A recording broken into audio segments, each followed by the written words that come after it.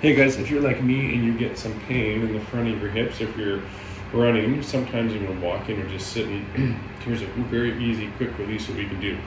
So what we're gonna do with this is you're gonna have one leg in front, you're gonna have your knee on the ground, right? Use a pillow or something soft if it's on the hard floor.